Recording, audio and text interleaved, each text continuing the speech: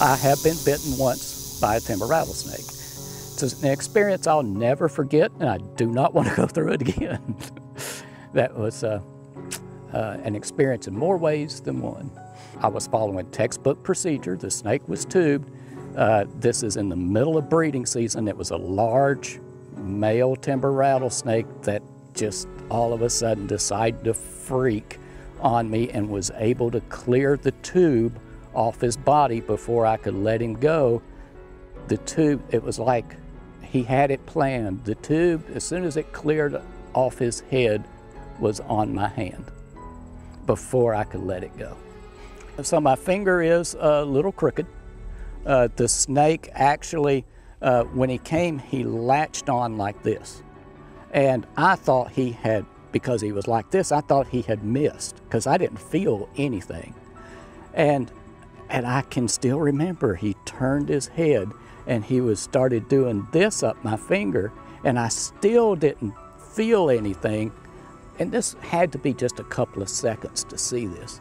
And then I just flung him off of my hand. And then you could see a rainbow of venom in the air from where, and I looked at my finger, I didn't see any blood or anything. I think, but I told the park manager that was with me, I said, I've been nailed, let's get the snake secured. And I still thought he had missed in his fangs because I did not feel a thing. By the time we got the snake secured, I got a little tingling in my tongue and on my lip from some of the neurotoxic effects of the venom. And then I started getting a metallic taste in my mouth, and I then saw the blood coming from my finger. He wanted to call an ambulance, and I knew that St. Thomas and DeKalb carried the anti-venin, said we'd be better off just driving.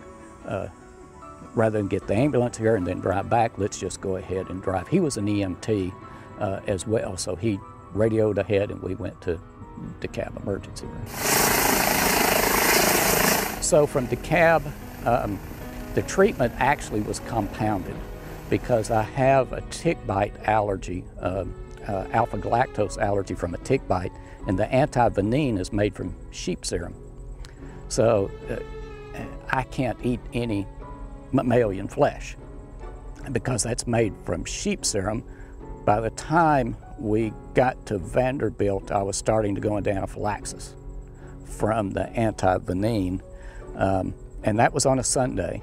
And I was out of the ICU after 14 vials of anti-venin on Tuesday, and then Saturday I was out back tracking snakes. Tennessee's Wild Side has been a presentation of the Jackson Foundation in association with Rockwater TV.